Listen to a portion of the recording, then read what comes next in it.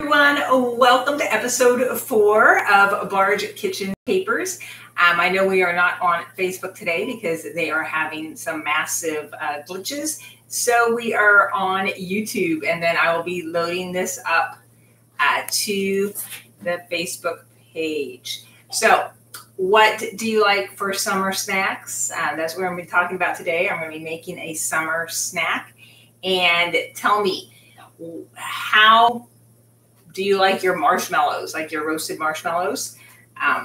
Do you like them burnt? Do you like them just white? Do you like them just a tiny bit of brown? Or do you like them ooey gooey inside? You can tell us in the comments. So what I'm going to do is make a s'mores-like little dessert here. And I have crescent rolls that I already opened so you don't have to hear the pop sound. And we're going to unroll these. Try to unroll them. The pan is already greased. I used the little silicone baster brush here to put some olive oil on the bar pan. And I'm trying to see where these are serrated at, and I'm not seeing that opening. So what are your plans for the 4th of July tomorrow? Do you live somewhere where you can set off fireworks? Actually, New Jersey just in the last year or so, 2 years, I think, it is now legal. You can buy fireworks and set them off, but they're all like the little, the sparklers and the flowers and the little worms, all those little ones. The little cone fountains are now legal here. So that is fun because I grew up being able to set off fireworks. These are not coming apart. So usually these, here we go, these croissants are triangular shaped. So here's one so you can see it, and you just lay it out.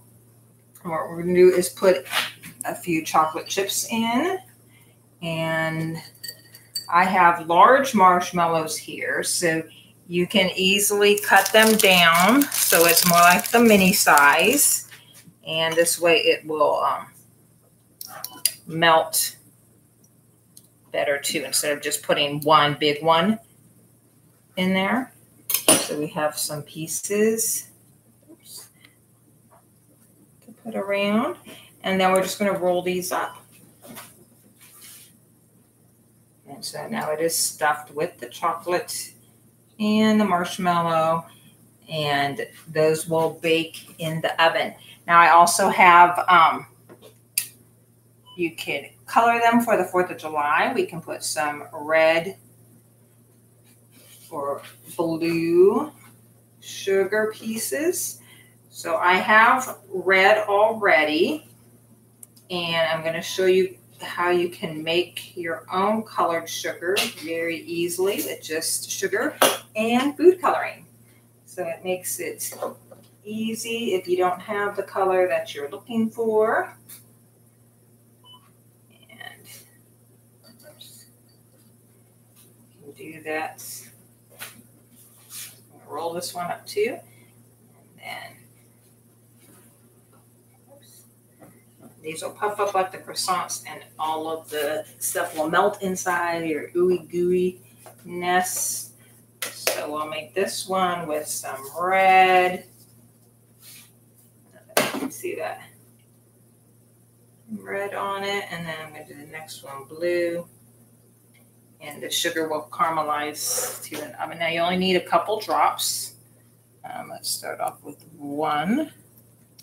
You do not need much food coloring when you are coloring things. So it works its way through this sugar. That was probably about 1.5 tablespoons of sugar in here. And just one drop, and it colored that very nicely.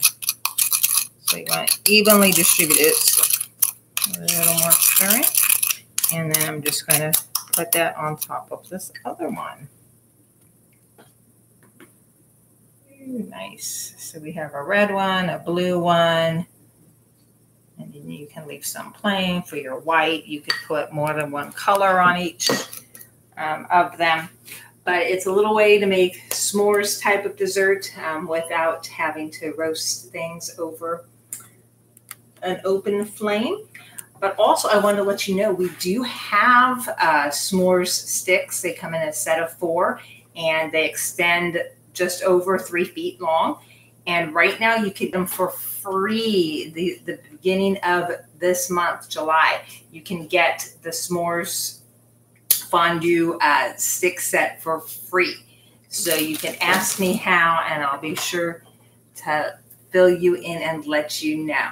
But thanks for watching episode 4. Again, you can share this out once it's uploaded to Facebook. And thanks for watching. Enjoy your 4th of July.